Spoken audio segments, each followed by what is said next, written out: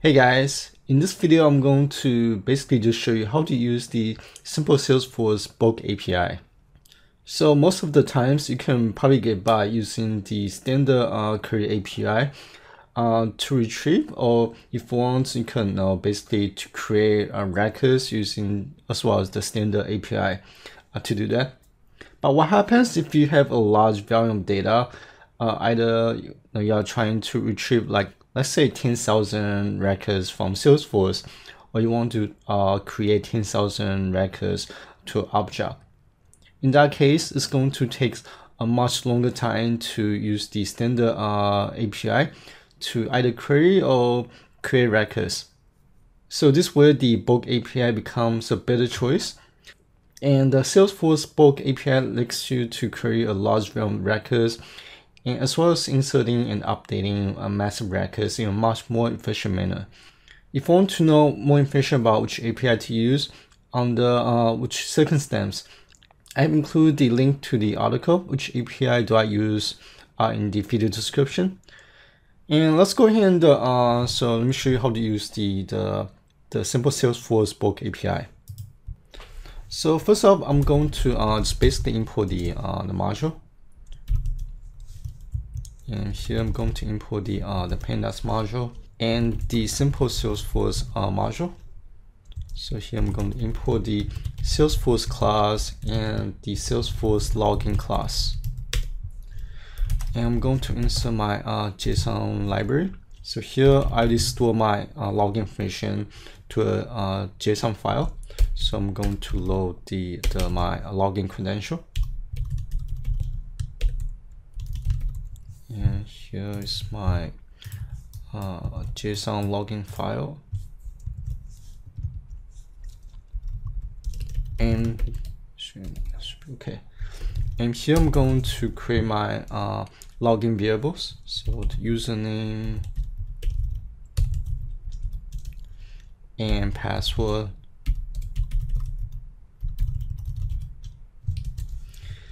As well as my security token. And if you so it's optional. So if your IP address is already listed on the secure IP list, then you probably don't need the security token and the sandbox.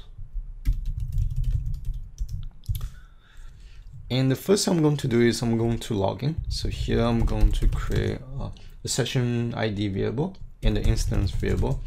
And here I'm going to use the Salesforce login function to log in. And I'm going to provide the username, password, and for the security token, I'm going to assign the token variable. And for the sandbox, I'm going to assign the sandbox variable. And next, I'm going to create my Salesforce class variable. Oops. And for the instance property, I'm going to assign the instance variable. And for the session ID parameter, I'm going to assign the session ID parameter. So now if I just run the script, and it's running right now. Doesn't seem like there's a typo somewhere. Oh, I know why. So forgot the single quotation. So let me just try again. Okay, so if you don't get any error, that means that you're able to log in successfully. And once you're logged in, and once you create the Salesforce class variable, and now we can basically start using the API. And to start using the Simple-Salesforce bulk API to create records, let's say I want to create records from my account object. And what I want to do is I want to type the SF class variable and that bulk. So that just means that I want to use the bulk API method. So here I already have the method description. So the bulk indicating that I want to use the bulk API request handler. And next you want to type the object API name. So since I want to create from the account object, so I'll type the account object API name. And so here we have different options. So we can either delete records. So hot delete meaning that when you delete records, those records will not go onto the recycle bin, so it will get deleted completely. But if you use the delete method, and at least if you delete records by accident, you can still go to the recycle bin and retrieve the records. So here I want to use the record, the query function or method. So it should be method, not function. And here I'm going to basically provide these Salesforce SQL query. And here I want to select ID, and maybe I'll get the name from account. And since I'm using the developer edition, so I have very limited storage, and I don't have that many records like the standard Salesforce. So here I'm going to just limit my records to just 10 records. So I'm going to let's do this. So I'm going to assign the output to a variable. So query output, and then I'm going to basically just print the query output variable. And now if I just save and run the script, and here's the output. So here we have the attribute column, and so let me do this. So this not easy to view. So I'm going to use the panda data frame method to convert on the output into a table format.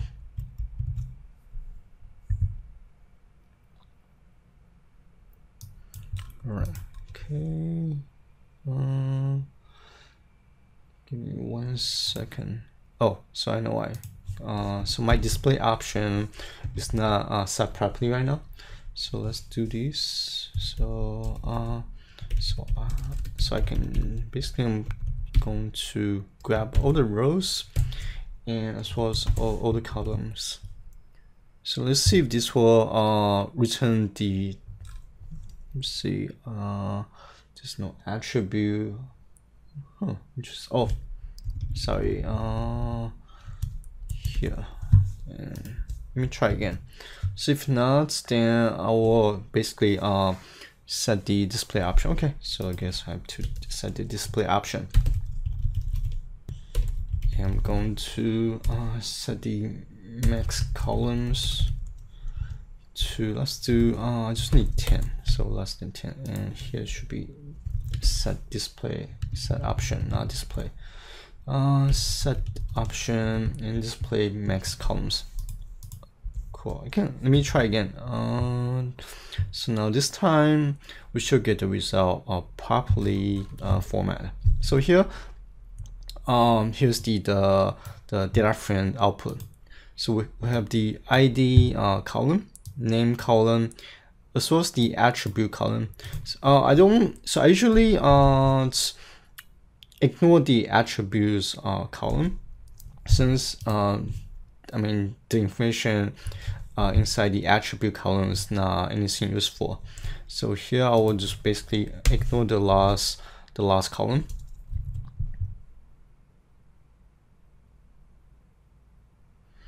And there you go. And I'll basically display all the columns based on your SQL statement. And that's for how you create the records using the bulk API. Now, what happens if we want to create records? I say more importantly, we generally use the bulk API to update or create records. So let me comment these two lines. So over here I have a CSV file, and the file is called project underscore data. And let me open just the CSV file. So here I only have 3 records. And like I said, the developer edition doesn't have very large volume of storage. But regardless, the step to use the bulk API is the same. So let me close this. So I'm going to use the CSV file. So this is going to be my record holder. And I'm going to write a script basically to load the data from the project data.csv onto the I have a object called projects object. I'm going to load the CSV file onto the project object. So let me close the CSV file. And right now I don't have any records in my projects object. And and to do an inserting execution using the bulk API. So assuming you're trying to load, let's say 50,000 records or maybe even more. And here I'm going to import the data from the CSV file. So here I'm using the panda.csv method, and followed by I'll provide the file name. So here I'm going to create empty list variable. So I'm going to call this variable bulk data, and this is going to be a data holder. So here I'm going to iterate each record from the load data frame. So for row in load data frame, and I'm going to use the iterate tuples method. And here I'm going to store so each record as a dictionary JSON data type. And so there's a method called _as dict, and just convert the panda series onto the older dictionary object. So let me do this. So I'm going to show you what the data looks like.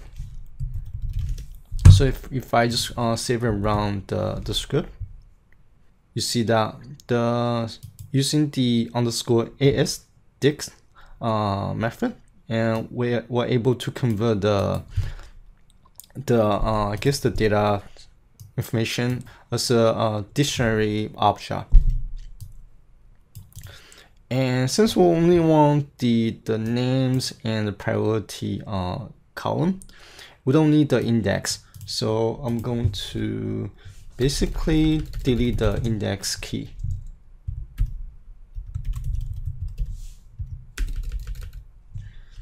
And once that's done, I can append the dictionary record to the bulk data list variable. And once that's finished, so I can use the bulk sf.bulk. My project API name is project__c, and here I'm going to use the insert method, and followed by I'll provide the bulk data variable. Okay, now if I just save and run the script, and because I don't have a lot of data, so that's why the job is able to complete this quickly. And now if I go back to Salesforce and just refresh the page,